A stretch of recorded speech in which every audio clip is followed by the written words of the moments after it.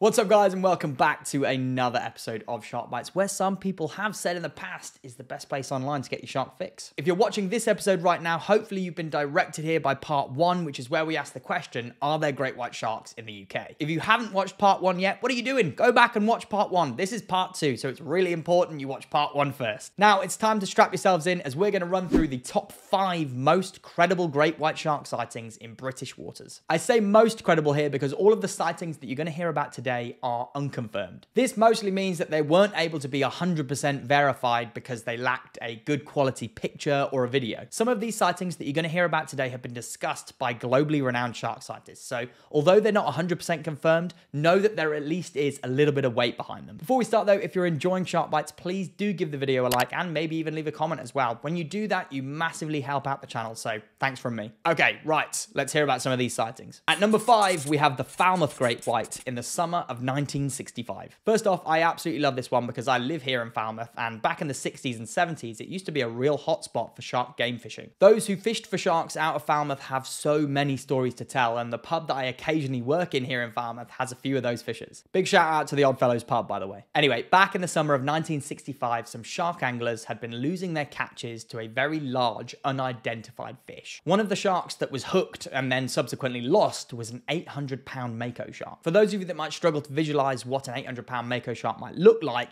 here's a picture of a 900-pound one, so you can see it's a big, big fish. So if something is taking your 800-pound mako off the line, then we're talking about an unusually large fish for these waters. The following story involves 3 people: Harry Dutfield, who was a businessman and keen shark fisherman, and then Robbie Vinicum and Doug Phillips, who both owned boats and were also keen anglers. The 3 would regularly talk to each other over the radio when they were out fishing in Falmouth waters. Anyway, a few days before the incident that I'm going to talk to you about, Harry was out fishing. He was using a plastic laundry basket hanging over the side of his boat as a rubby-dubby container. Rubby-dubbies are basically bait boxes that anglers use to chum the water and lure larger fish into the area. So Harry radioed into Robin in almost a hysterical tone. He said, and I quote here, "Harry here, Rob. A bloody great shark has just come up and eaten the bloody rubby-dubby basket." Now, Robin, knowing Harry quite well, said that he wasn't usually one to get overexcited. He was a pretty chilled out guy. But on that day, he was, and he'd never ever heard him react like that before. For reference, this is the size of a standard laundry basket, so whatever had taken Harry's that day was a big fish. A few days later, Doug Phillips and Robin were out fishing together with a few others on board when Doug's fishing reel started to give off a few clicks. That's actually one of the things that's shown really nicely in the film Jaws, when the reel starts clicking really subtly, and Quint notices it, but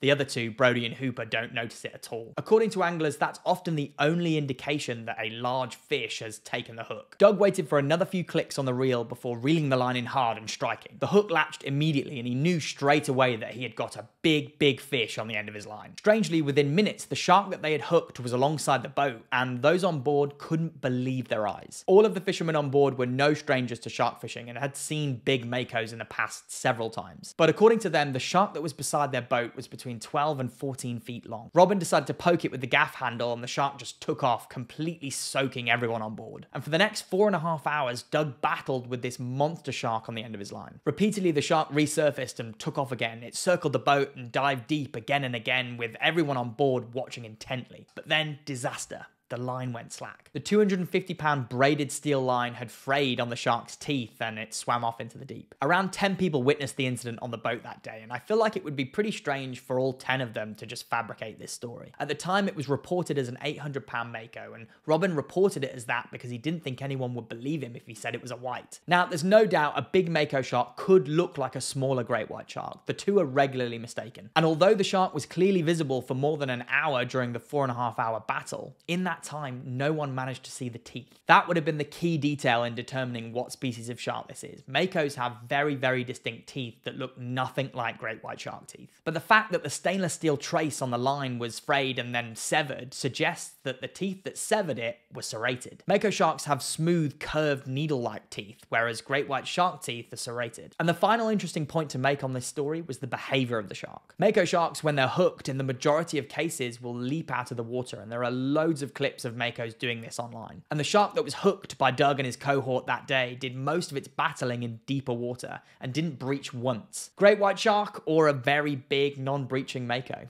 I'm not sure. Okay, at number 4, we've got the Loo sighting in Cornwall, July 1970. John Reynolds was a shark angling skipper who was based out of Loo on the south coast of Cornwall. He'd been out all day about 8 miles offshore with baited lines in the water and 2 of those rubby-dubby chum bags dangling over the side of the boat. In 1970, porbeagle and blue shark sightings were a lot more common than what they are today, so John thought it was a little bit unusual that he had seen neither of those 2 species all day. And John thinks the reason for the lack of these 2 other shark species indicated the presence of a larger predator in the water. At around 3 p.m, John decided that he'd had enough and he started taking in his lines and his chum bags before returning to shore. He was pulling at the chum bag at the stern of the boat when a large shark popped up on the surface of the water just a few feet behind the boat. The shark poked its head just out of the water, looking directly at John, and remained in a head-up position for a few seconds before slipping below the waves. John only saw the head of the shark, but the description that he gave does fit that of a great white shark. The white shark is one of a few select shark species that has been seen performing the spy hopping behavior. It's rare to see spy hopping in non-baited conditions, so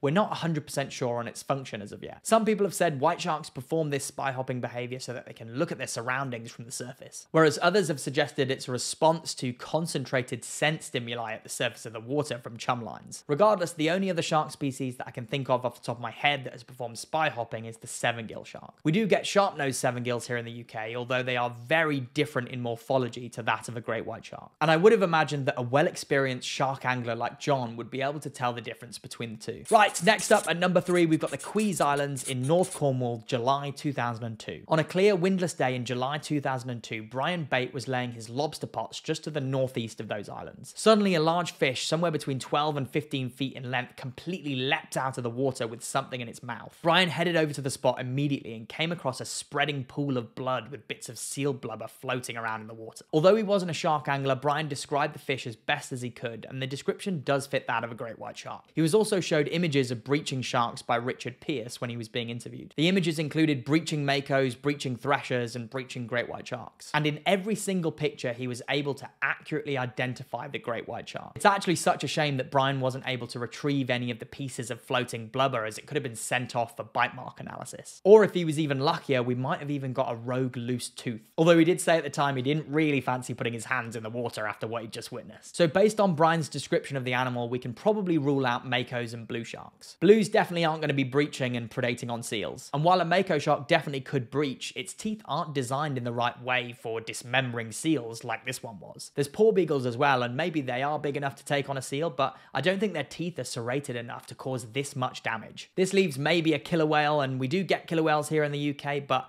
Brian had seen loads of those over the years, and he was very confident that what he saw was not a killer whale. 2 days after Brian had seen this breaching shark, a lone yachtsman was sailing up the coast of Cornwall from Newquay to Padstow, and that's right around the area where the breaching incident took place. He later described how a large shark had followed in his wake for the majority of his journey. The yachtsman was pretty familiar with basking sharks, and he was certain that the fin that was following him was not a basking shark. Richard Pearce, the former director of the Shark Trust, went out chumming with Brian in the same area a few weeks after the breaching incident, and both of them reported that there were no seals to be seen anywhere. That was pretty unusual because normally there's a colony of around 15 to 20 seals in that area, and that seal colony didn't return to the area for another 4 months after the incident. 2 cases of washed up seal carcasses were reported to Richard Pearce, one that was shortly before the breaching incident, and then one a few weeks later in August. Sadly, these carcasses were only partial remains, and both had been considerably pecked at by scavenging seabirds, and that made it impossible for those investigating to determine how those seals died or learn anything about the nature of their wounds. Up next, at number 2, it's the blue fox sighting in North Cornwall, August 1999. Mike Turner, Phil Britz, and his wife Rona were all aboard the Blue Fox, a relatively small boat, when they saw a large shark about 40 yards away. The dorsal fin was clearly visible and was making a beeline for them as they were releasing a taupe shark that they'd just caught. The shark, which they estimated to be around 4.5 meters long, passed the stern and rolled over on its side. And this revealed a clear white underbelly separated from the greyish-brown top side by a jagged line. The shark was visible for around a minute, having come within 2 meters from the side of the boat. The witnesses also noticed a very large black eye, and when you combine it with the coloration description, it does fit that of a great white shark. Mike had seen loads of white sharks in South Africa as he used to run a fishing charter out there, and he was very adamant about his sighting. And the other passengers on board had seen loads of porbeagle sharks and loads of basking sharks and ruled those out pretty quickly. The following day, 2 other people were out fishing for taupe sharks in exactly the same location as the Blue Fox was. The 2 two anglers, Paul and Jason, had hooked a decent-sized taupe shark and were about to lift it in the boat before an even larger shark appeared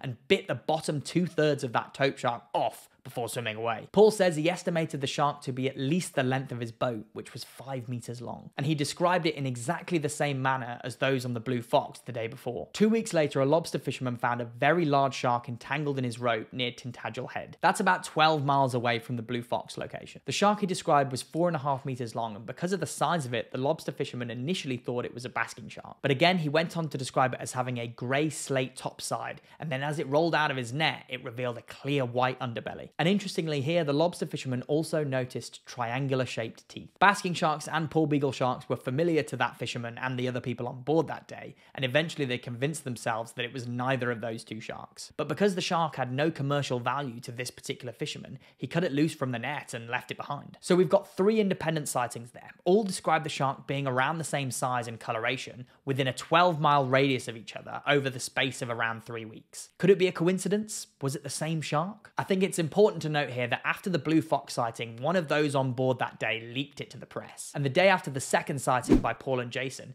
news articles were being written about a large shark in Cornish waters. And because it was leaked to the press, we could say that any sighting after the Blue Fox sighting on the 24th of August and the Paul and Jason sighting on the 25th of August could be discounted because of influence from the press. But still, they are 3 very interesting sightings here in Cornwall and do have a little bit of weight behind them considering that all 3 are from independent sources. And so finally, at number 1, we've got the Dr. Greenstreet sighting and the George Carter photo in Scotland, July 2003. Now, I know there's going to be a few of you who watched part 1 who are going to be saying, hang on a minute, he said in part 1 that Scotland was way too cold for great white sharks. And yet, you'd be absolutely right, I did say that. The majority of the time. I think that Scottish waters are just a little bit too cold for great white sharks generally. But in the summer of 2003, much of the UK, including Scotland, was gripped in the middle of a blistering heat wave. June and July 2003 combined were the warmest since Scottish temperature series began in 1961. And to this day, Scotland's highest ever temperature was recorded that summer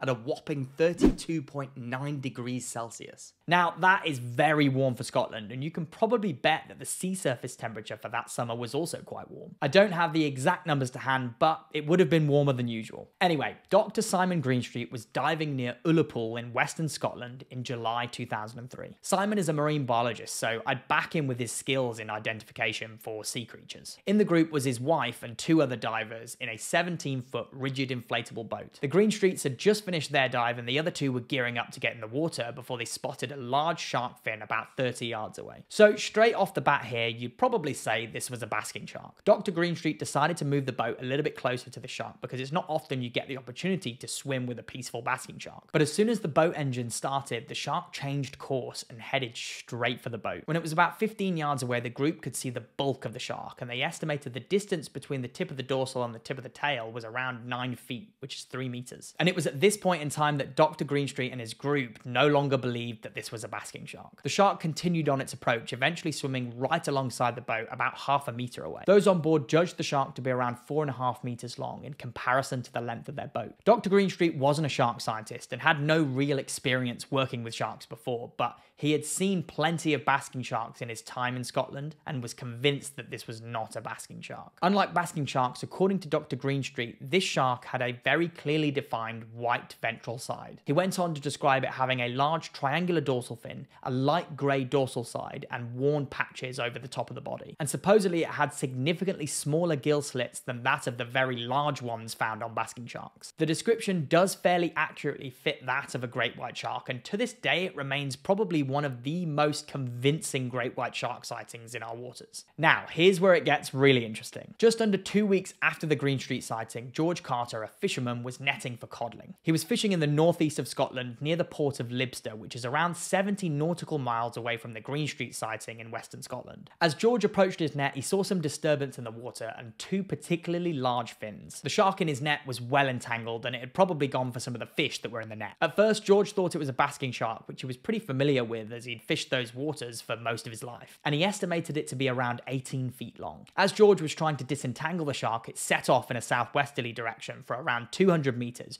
dragging the net and George with it. It eventually started to tire and became more subdued before eventually sinking. At this point, George decided to tow it along the bottom as he hoped it might free itself from the net. He towed it around 300 meters towards a nearby cliff where he dropped anchor and left a buoy marker on it. After this, he headed back to port to try and figure out what to do, and on his way back, bumped into his friend Dodd Bremner. Dodd agreed to help George free the shark and help him get his net back. By the time the two had got back to the shark, it had resurfaced, clearly showing the gills and the dorsal. George managed to grab his camera and took just one picture while Dodd was at the net. Just after George took the picture, the shark exploded with movement and shot free away from the net. Both of the fishermen agreed that the shark they had just freed was no basking shark. It was a shark that neither of them had seen in Scottish waters. Now, the photo that I'm about to show you that George took is about as grainy and blurry as you might expect from a photograph taken from 2003. But here it is. It's tough to see from the angle whether we're looking at a pectoral or a dorsal fin there, but what you can see is that shark is undoubtedly grey. It's not got that brownish hue that basking sharks have, so